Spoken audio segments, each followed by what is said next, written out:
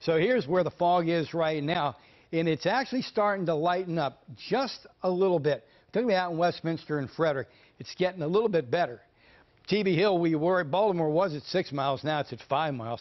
It's going here and there, but for the most part, the sun is rising, getting a little bit of a breeze in the area. We're starting to stir it up, and so the fog is not going to be an issue before not too long. Air quality really not an issue today at all. Take a look at some, you know what, Western Maryland, you know, a lot of times we always kind of look east to Ocean City where it's 72.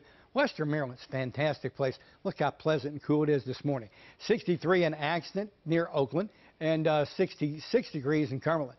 66 degrees Hagerstown and Frederick, up to 95 quarter, more like the low 70s. Area-wide will be within arm's reach in 90 today. Heat index-wise will be in the low 90s, 91 or 92. And it is getting humid again.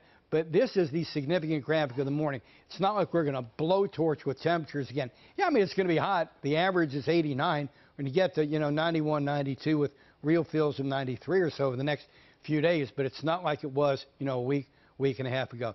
Sat Rad shows not a whole lot going on, but all we have to do is look out to the west, and you can see this energy moving our way.